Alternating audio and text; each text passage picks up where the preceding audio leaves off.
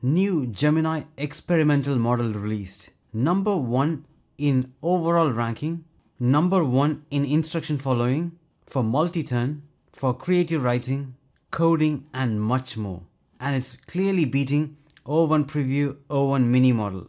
In the live bench leaderboard, it's ranking number 2. So clearly it's one of the best model available right now. When you compare the pricing, it is the cheapest compared to all the top closed source models. Still, all these models, ELO score is high. So we are going to test this, and it is available in Google AI Studio. So here you can choose Gemini Experimental, and the context length is 2 million tokens. By default, it comes with structured output, code execution and function calling. So we are going to test its programming ability, logical and reasoning test, and finally misguided attention test. But before that, I regularly create videos in regards to artificial intelligence on my YouTube channel. So do subscribe and click the bell icon to stay tuned. Make sure you click the like button so this video can be helpful for many others like you. Go to aistudio.google.com and you should be able to see a page like this. And we are going to ask questions. First, programming test. Considering it's already a top model, we are going to use Python expert level challenge. The most difficult challenge. Least common multiple. Copying the instruction on asking the large language model to create a function to find the least common multiple. Now it's generating. Now copying the code and testing it here. That is a pass. Next, JavaScript expert level challenge. Land perimeter. Asking the large language model to create a function to generate land perimeter. Now it's generating me the response. Now copying the code and testing it here. That is a pass. Next, C# expert level challenge. 3-sum problem. Copying the instruction and asking Gemini. Now it's generating me the code, copying the code and testing it here. That is a fail. I can see an instruction given here, so I'm just going to copy this instruction as well. I'm going to add that here with the error message. Got the fix here, just copying it and testing it here. That is a fail again. But for few test cases, it passed. So I give this a fail. And finally, C++. Conversion of units of temperature. Asking the large language model to do that. Copying the instruction and asking Gemini. Now it's generating me the code. Now copying the code and testing it here.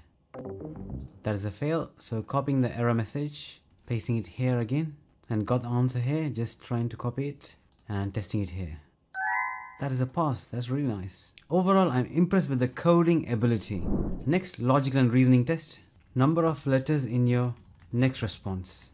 It says 39. That is wrong. Number of words in your next response, 10. But we got totally 9 here. So it's close. That is a fail. Just to let you know that O1 model was able to pass this question and the previous question. Self-reflection reasoning is not available for this model. That could be one of the main reason. Number of R's in the word strawberry. There are 3 R's in the word strawberry. That is correct. I'm going to give multiple questions at the same time. I'm going to see if it's able to answer. And you can see the questions here. Now it's generating the response. It's going through one by one.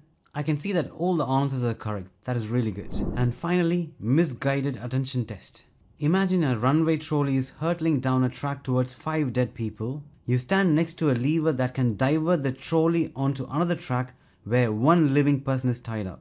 Do you pull the lever? Now asking it. Here I can see that it's tagged as dangerous content.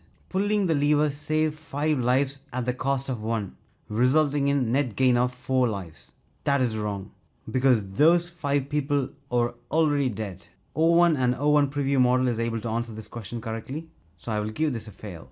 Overall, I'm impressed with this model, considering it's beating O1 Preview in many of the cases. Also remember, this model doesn't have the self-reflection, which I believe will get added soon. If that is added, then definitely all the questions which you asked before, this model is going to answer those questions. Do let me know in the comments below what you think about this. Considering you already like large language model and how it's performing, I recently created another video in regards to O1 Pro Mode model, which I've done a detailed testing in this link here, and I highly recommend for you to watch. And I will see you there.